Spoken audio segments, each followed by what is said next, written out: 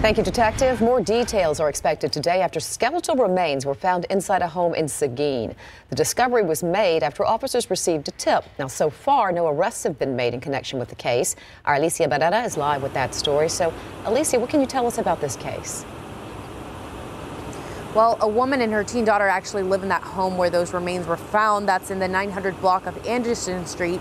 And the woman actually showing up after police were there, letting them go inside the home and do that initial search. And police say both the woman and that teen daughter have been cooperative during this investigation.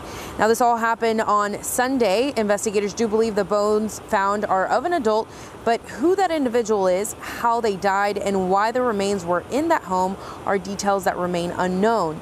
Texas State University's Department of Anthropology, Texas Rangers, and Guadalupe County's DA's office are working together in finding those answers. The Anthropology Department stated it has been a time-consuming process due to the bones being there for quite some time and scattered in a room. The goal is to analyze the remains and look for trauma or anything that could indicate the manner or cause of death.